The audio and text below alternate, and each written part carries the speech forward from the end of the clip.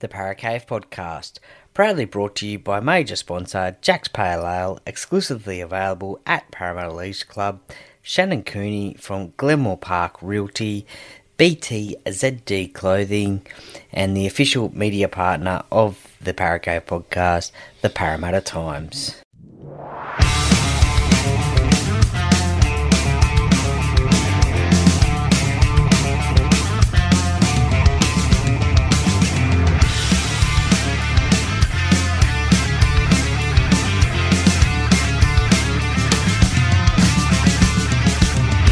Welcome to another episode of the Paracave Podcast. And now over to your host, Troy Warner, broadcasting live from the world-famous Paracave.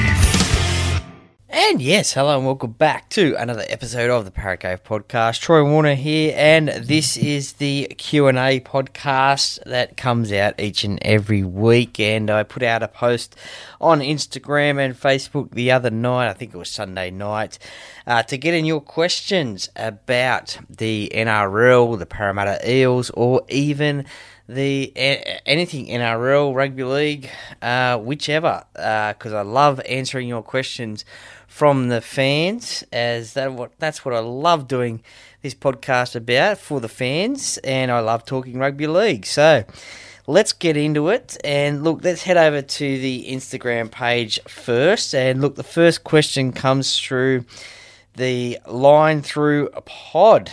Okay, thank you very much for following me, and look, you got a great podcast there, so listeners, check out the Line Through Pod. And their question is, what is the best non-related Parramatta-specific rugby league podcast out there? Now, look, this is a very interesting question, as it is coming from a podcast. The Line Through Pod, as I mentioned before, is very interesting. There is a couple of Parramatta fans on there and a Tigers fan, but they cover the whole of the rugby league, and look, it is very interesting, so please give them a follow. Very interesting. Give them a listen as well. They go through the rounds of rugby league. They give their tips in a very unusual way of the rounds that happen each week. A very funny, in creative way that they do their tips. So have a listen to them. Other non-Parramatta specific rugby league podcasts, well, there's many. You've got the Point of Difference Rugby League podcast. Dave Carter, who's over there in New Zealand, does many great interviews with New Zealand Rugby League legends and also Australian Rugby League legends as well. So check that one out as well.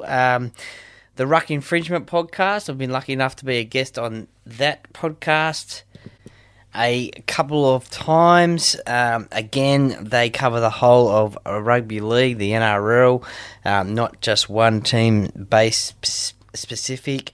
And look, you've also got a good friend of the show, Andy Raymond, and his podcast, Andy Raymond Unfiltered, which I enjoy listening to, the Legend series, where Andy, a great interviewer himself, interviews legends of rugby league, old, new, in between as well, and gets some really good stories out there. I think the most recent one is Steve Edge, three-time Parramatta Premiership winning captain, also a Premiership winning captain at the St George Dragons as well. So in total, a 5-time Premiership winning player of rugby league. So check that one out as well. And of course, you have your buy around podcast as well with James Graham. From time to time, I do listen to the interview-based podcast that he brings out, as well as I'm interested in some of the guests that he has as well. When it comes to podcasts like his and Andy Raymond's, I probably like to listen to the interviews because I like to listen to legends of rugby league talk about their stories.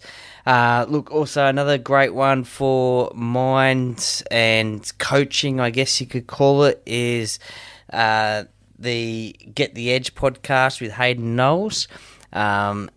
former Parramatta Eels head performance trainer, is currently at the Sydney Roosters as well, has worked at Penrith Panthers and New South Wales as well. Good friend of this show, and he talks to a whole range of people. Now, he is a rugby league person, but he talks to a whole range of person. I think one of his episodes that he has done previously is with Brian Goorjian, the Australian Boomers coach, I think it is, so competing over there in the Olympics. So he gets a whole range of people, some boxing people as well, rugby league people as well on his podcast. So check those ones out, give them all a follow, give them a listen, and let me know what you think about that one. Look, we've got Chris Ricketts 82 on Instagram. Who is the best looking current Parramatta Eels first grader based on my expert opinion? Wow. My expert opinion and best looking. Well, look, that's I guess you could say a difficult question, I guess. I don't think I've ever potentially looked at the players in that sort of a view, that sort of an eye, and when it comes to best looking. Look, I guess the females, and hey, potentially even a few males as well, they might like Dylan Brown. I think he's pretty popular in the looks department. Look, if I was to go off who I would like to have a body off, I guess you could say Ryan Madison. I mean, he's got a fair rig on him, and he is not too shy to get that out in the sun and show that off. I guess he's got massive arms on him, massive biceps on him, I guess. So, yeah, if I could have a rugby league player's body, I'd probably go for Ryan Madison and his rig. That's pretty well done. A lot of training in that one, that is for sure. So, Chris, thank you very much for that question. Let me know who you think is the best looking Parramatta Eels first grader. The next one comes from Ricks _Jersey _Bonanza _sequel.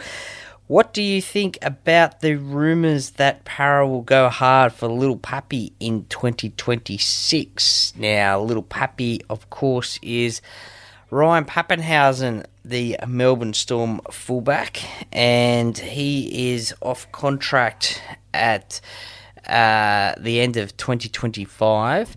Now, he is able to talk to clubs, including his current club, the Melbourne Storm, after November 1, I think it is. So, Parramatta, are they in the market for Little Puppy, Ryan Papenhuyzen, as a fullback in 2026, 2 years' time? I think that would be a good purchase. We need a little bit of speed in the back line of the Parramatta Eels.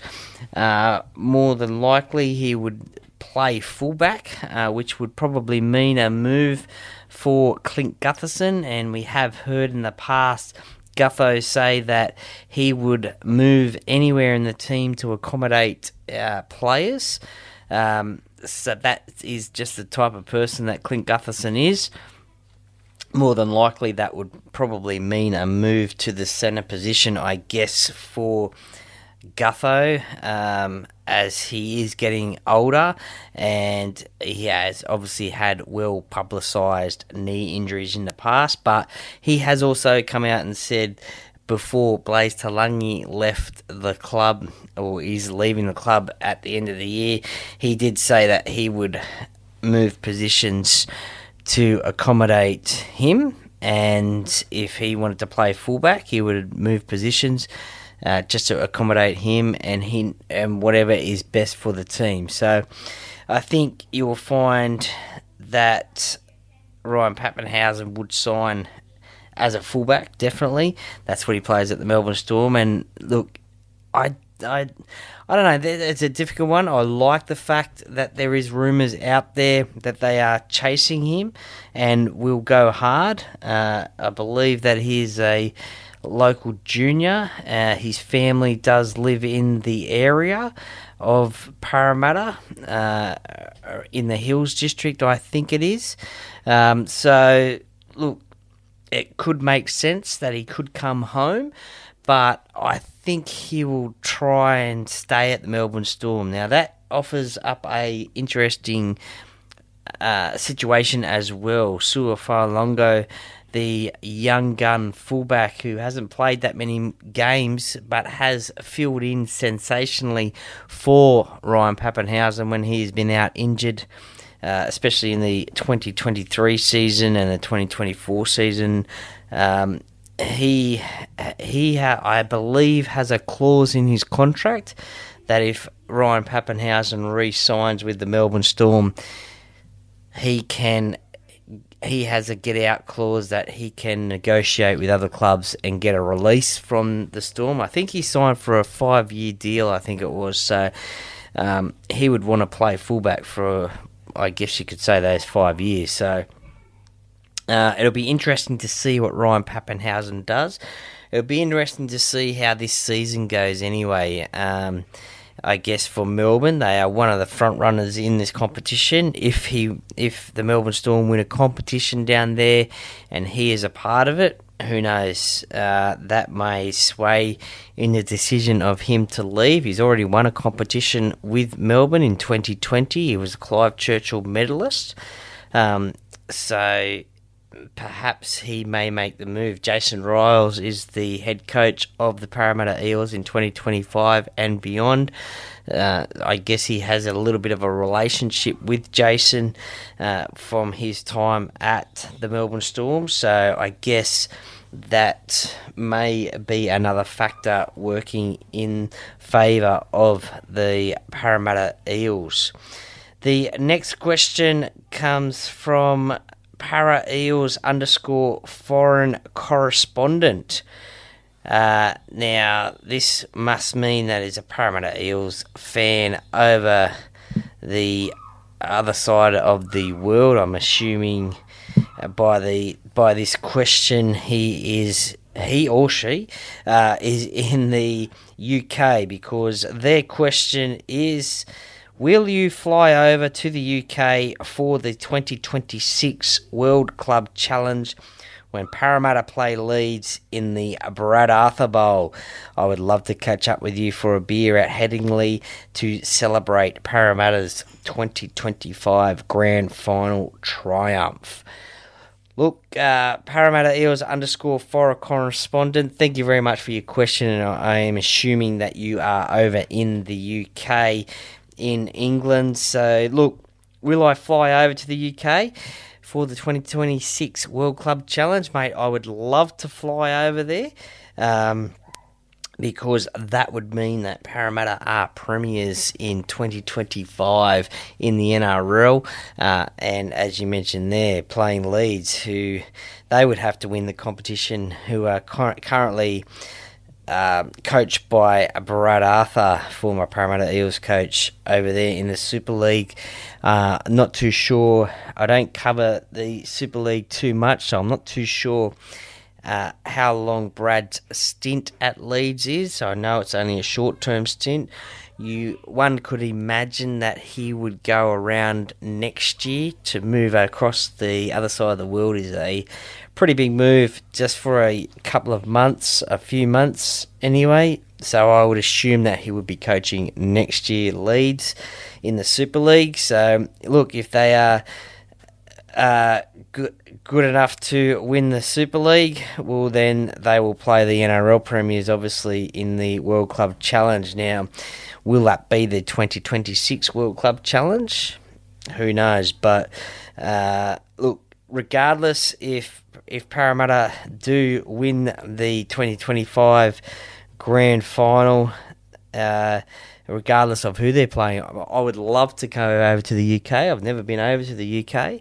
It is just a matter of finances, and getting myself over there, and getting time off and getting myself over there. But look, I really appreciate your question, and I thank you for the offer of catching up and having a beer at Headingley, one of the historic grounds in England and for rugby league. And look, you never know. Never say never. You never know what could happen in a couple of years' time. Who knows? I may be on that plane flying over to England for that.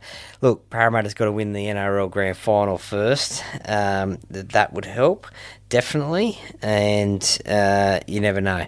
Finance, if I could get a sponsor who would sponsor me to go over there. Look, the difficult thing about the World Club Challenge is also now that the Rugby League plays in Vegas at the start of the year, it is very interesting how the NRL would pick the sides that will play there over there. So, I mean, they've done it this year with Penrith. They will play in 2025 over in Vegas.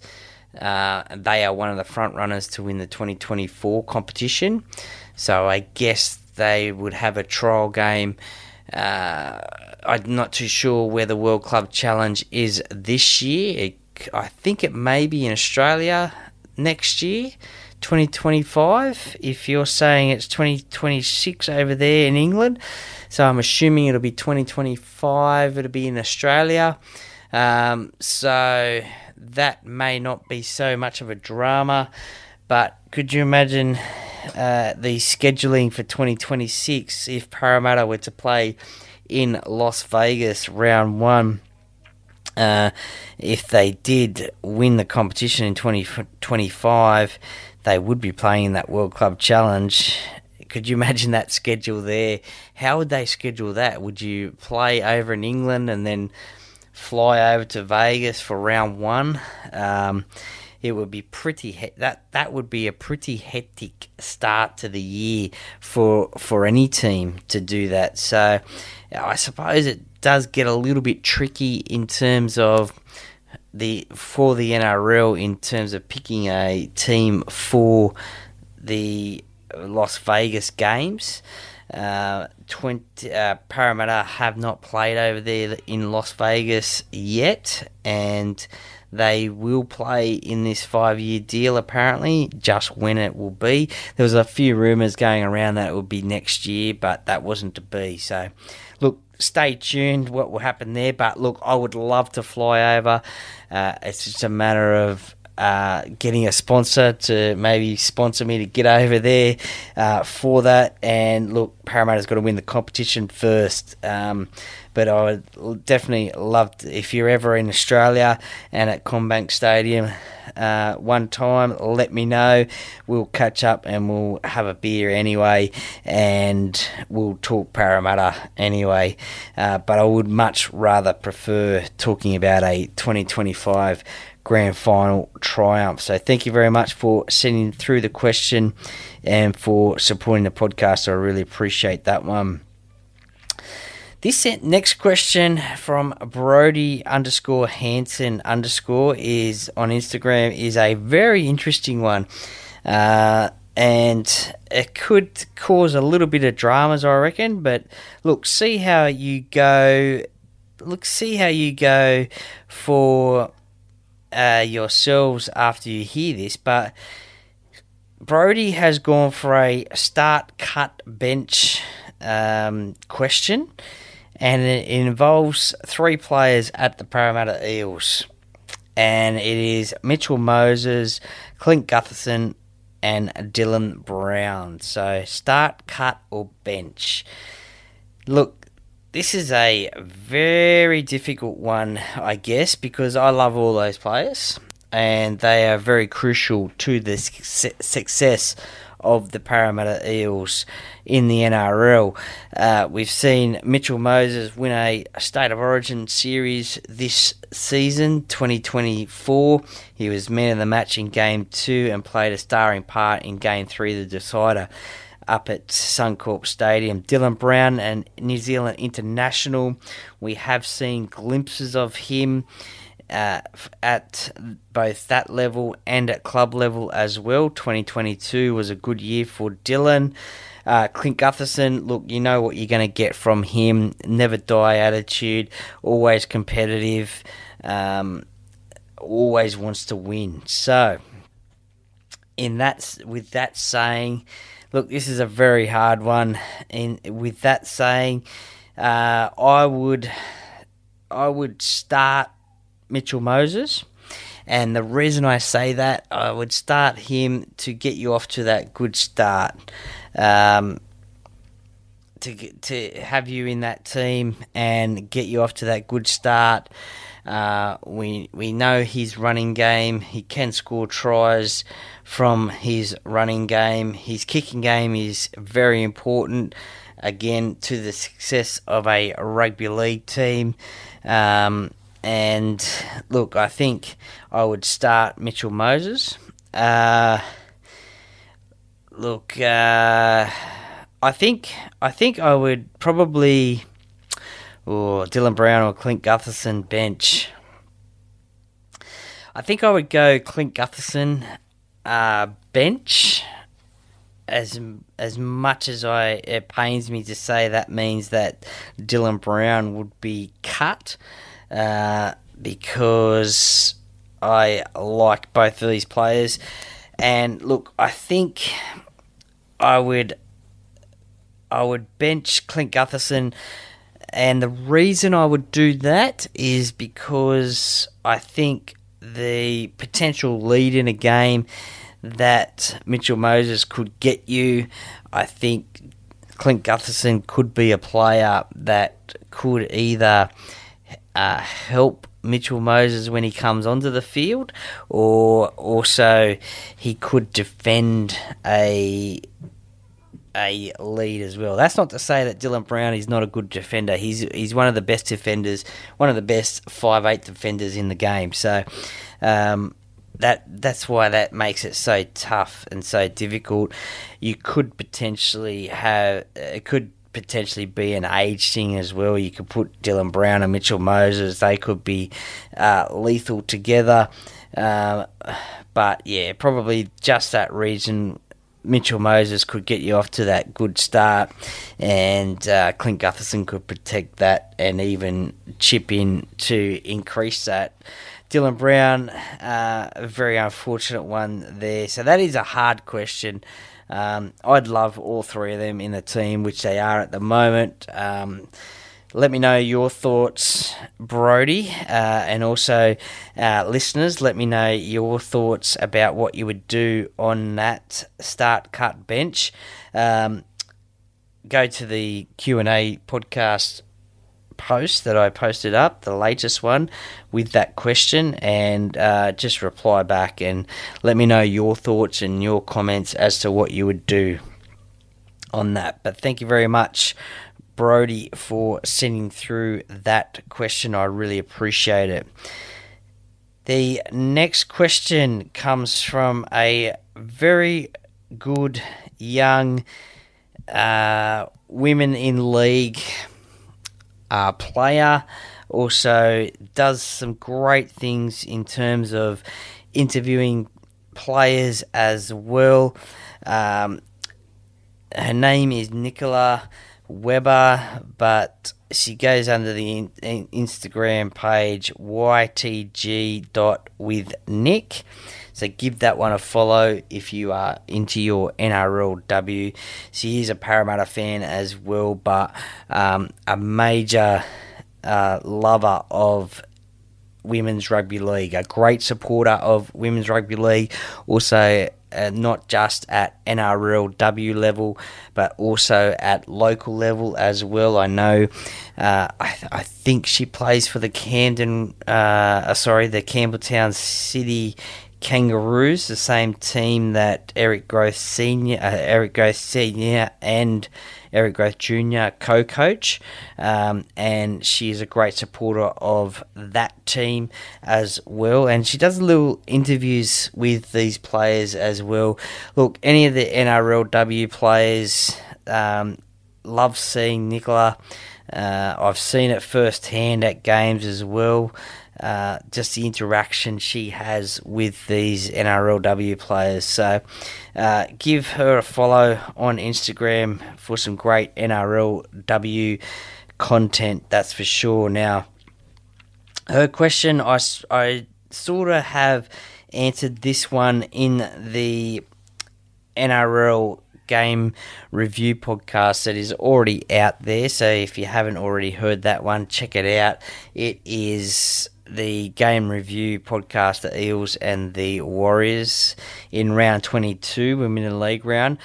But at the end of that podcast, I have also done a review on the Eels versus Sharks game in the NRLW round number 2. So I sort of have already answered this question as well, but I'm happy to go through it here as well because some people may not have heard that podcast yet.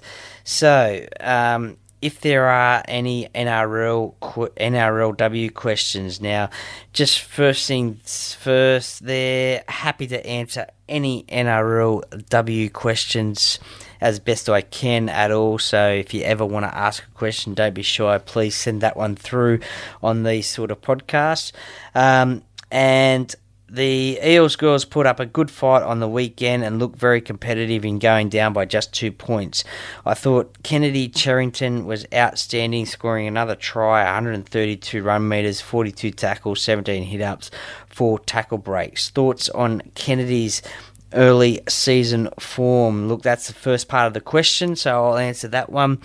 Kennedy's early season form, 2 games, win against the Broncos, a small loss against the Sharks.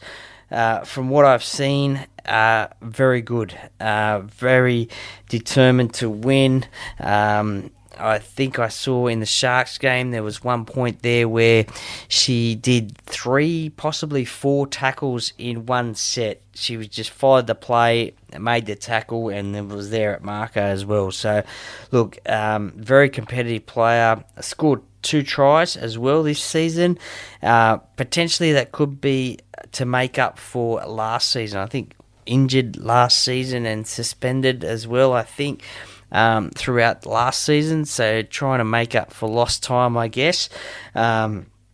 Maybe also a little bit of a disappointment not making New South Wales State of Origin side as well. But early season form from Kennedy is definitely through the roof, and she's going great guns as well, and is one of the leaders in this Parramatta Eels NRLW side, that is for sure. The second sort of part of the question was, we also have a young rookie, Rory Owen, scored her second try in just the second game, had 181 run meters, 67 post-contact meters, 3 tackle breaks, 1 line break. I think if Rory continues this form over the season, she very well could be in the running for the NRLW Rookie of the Year. Thoughts? So, yeah, absolutely, totally 100% agree on that one. Great game from Rory Owen yesterday in the game against the Sharks. 181 run meters, that is unbelievable. I guess look, completely different games, but you sometimes don't see any of the men do 181 run meters, but that is phenomenal. 1 line break and 1 try as well. 2 tries in 2 games, so definitely a rookie, that is for sure. 2 games, 2 tries.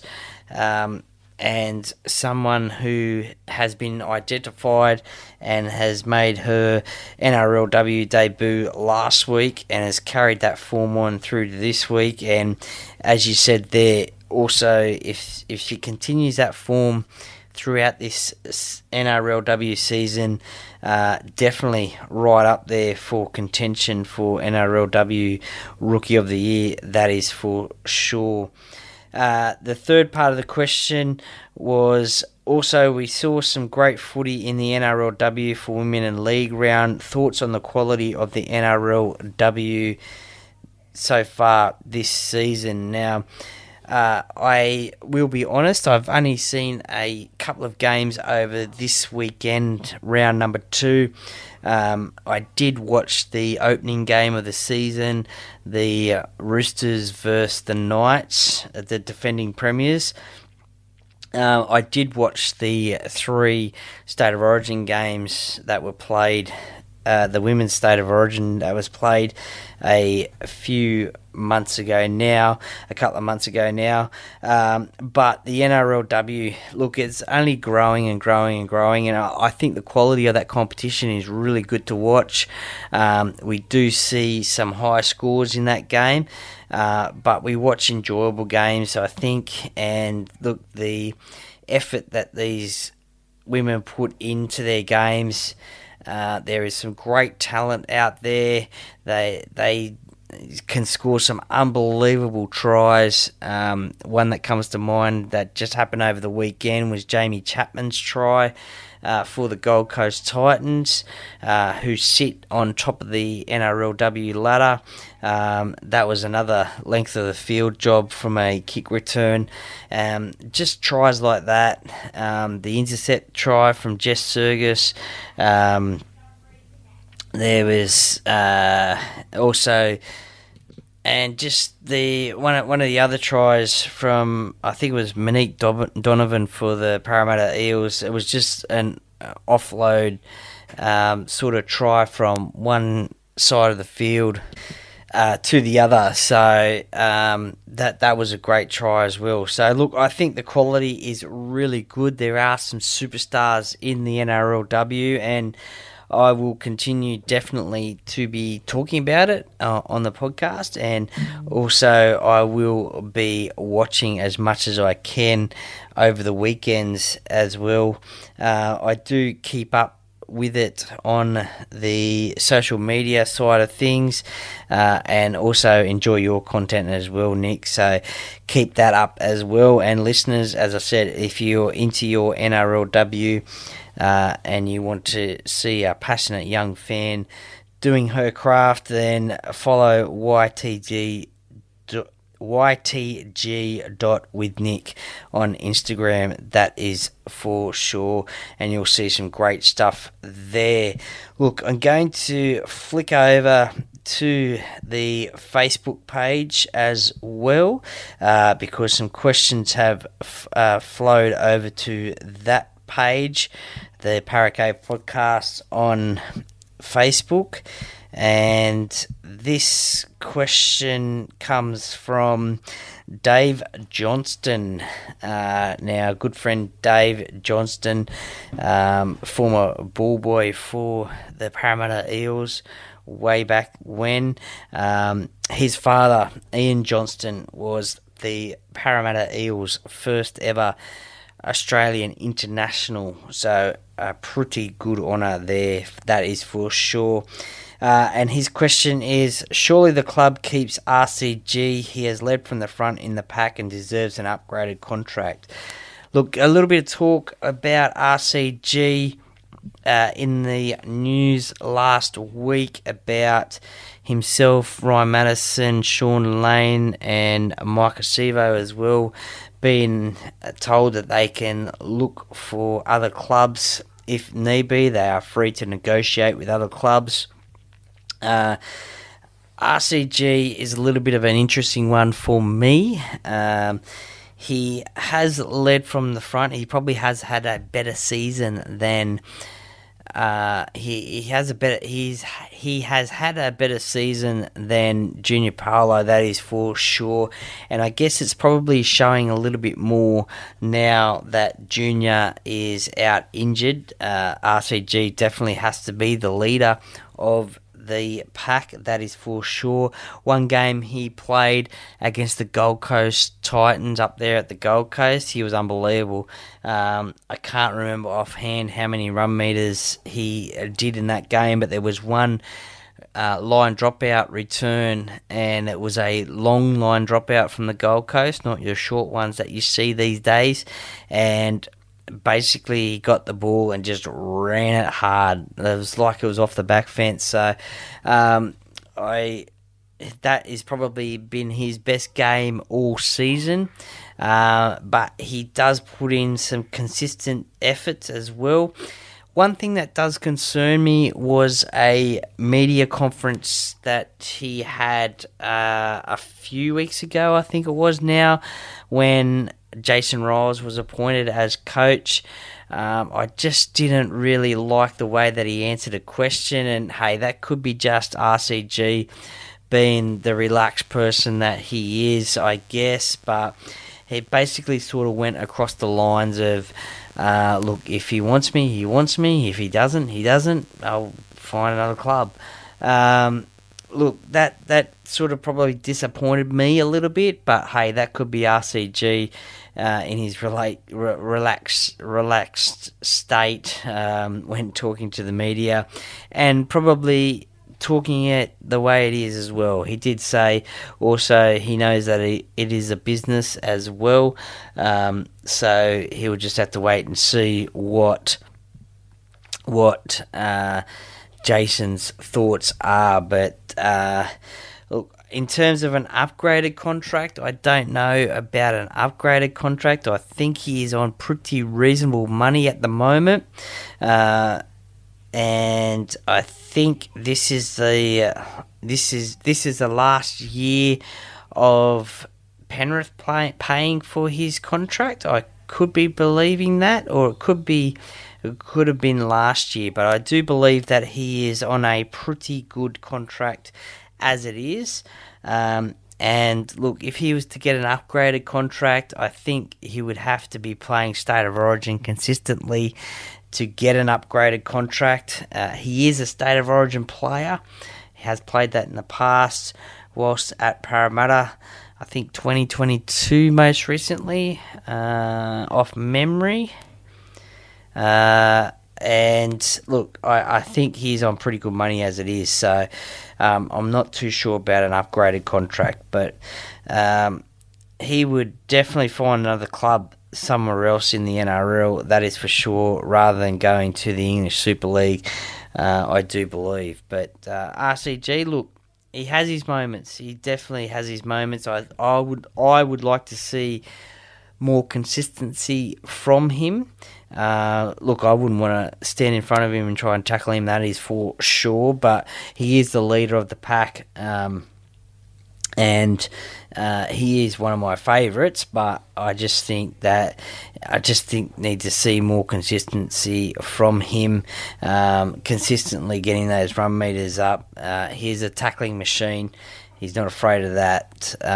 And as you said, he is the leader of the pack, definitely at the moment with Junior Paulo out. Look, that is all the questions that came through. So thank you very much for sending those through, everybody. I really, really appreciate it.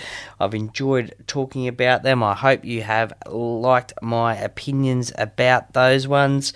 And look, stay tuned for Sunday night on Instagram. I will post another Q&A post as well next week for round 23. So keep that one in mind. If you want to send through some questions, then by all means please do, and I will bring out another Q&A podcast. So this will be available on Apple and Spotify and any other quality podcast platforms. Thank you very much for listening. Please give the podcast a follow on Instagram, Facebook, also Apple, Spotify. Subscribe to those ones as well. Shout out to there's a listener, it could be many listeners, I don't know, but the town of Warwick in Queensland. I've noticed lately that they have been listening to a lot of episodes on the podcast, so I really appreciate the support there, listening to the podcast. So if it's one listener, thank you very much. If it's a whole town of Warwick in Queensland, thank you very much for listening to the podcast. That's enough for me today. Stay tuned for the tipping podcast that is probably going to be coming out next. There'll be a game day preview podcast for the Eels and Panthers as well, so stay tuned for that one. Thank you very much for listening, and go Para! Hello, Paracave podcast listeners. My name is Shannon Cooney from Glenmore Park Realty, and long-term sponsor of the Paracave podcast. If you're looking to sell your property or buy, or just curious to know what your property is worth in today's market, give me a call today on 0421 588 445.